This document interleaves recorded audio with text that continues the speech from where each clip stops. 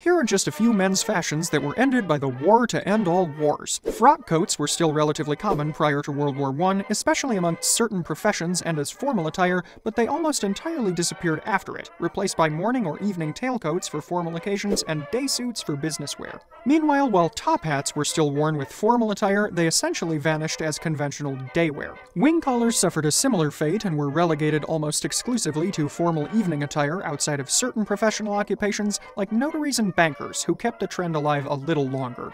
Day suits, which before the war could feature cutaway fronts, evolved closed fronts and essentially developed into modern day suits. Because of concerns that a gas mask could not fit securely over facial hair, many men stopped wearing full beards. The United States military even mandated that all servicemen be clean-shaven. Returning home, they turned in their guns but held on to their razors, and it took almost a century for full beards to come back into style. Want to learn more about the incredible history of menswear? Subscribe to the Gentleman's Gazette channel.